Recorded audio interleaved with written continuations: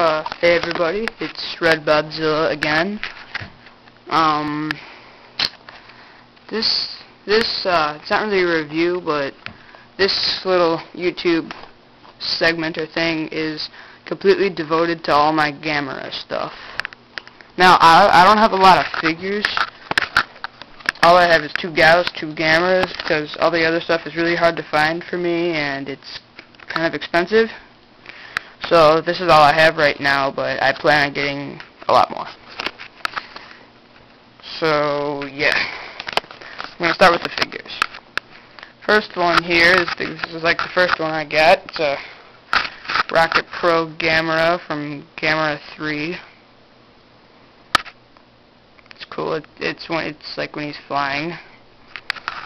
The next one I got was this Hyper Gauss bird, or bat, I guess. The wings look really good. Everything looks good. I really like this guy too. After that came my 6 or 7 inch actual standing Rocket Pro Gamera from Gamera 2 Advent of Legion. Great movie. Good figure. Rocket Pro does Gamera really well, I think. And the last one I got at this year's G-Fest was the original 67, I think, Gauss. So, yeah. And, hold on a sec. Just go over here. I don't keep the tags on them, but I keep them in this box right here, so I do still keep all the tags with me. See, they're all in there. Try and find some for you. Hope this won't take too long.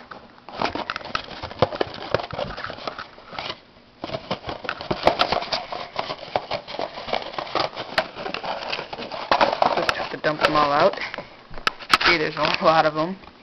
I keep all of them because they're worth. The figures are worth a lot more with the tags.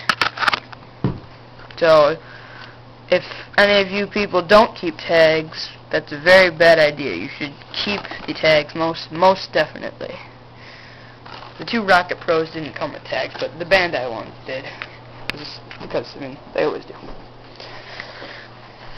So, here we have Hyper Gauss's tag. Very cool. Yeah, see? Instead of like the Godzilla that they always have in there, there's a Gamera. I thought that was kind of cool.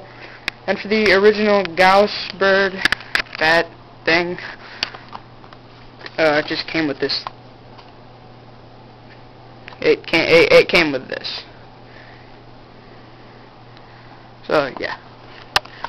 And let's see. I was watching Odin 557's Gauss review, and he said that only the legs move, which, I mean, they're the only ones that should, but there's a glue seal in the head that if you break, his head rotates 360.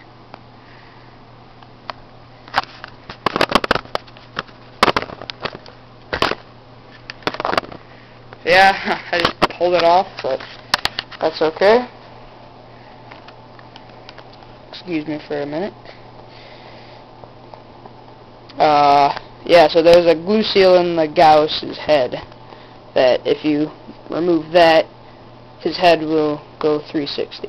So Odin 557, if you're watching, remember that. Because I know it's the same figure, but just a different paint job. So, yeah, those are all my Gamera figures. Now, here are all my Gamera DVDs. Of course, the only one I haven't seen is Gamera Guardian of the Universe, the first Heisei one. And the only Heisei one DVD I have is probably the best one of the 3, Gamera Revenge of Iris. The effects in this movie are seriously incredible. If you haven't seen this movie, it is a definite for any kaiju fan. Definitely. I totally recommend it to any kaiju fan.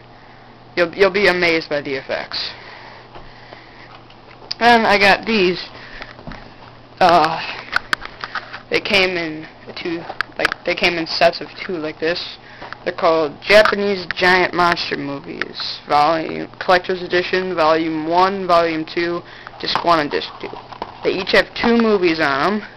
This one is Gamera, Guardian of the Universe, and Gamera vs. Barugon.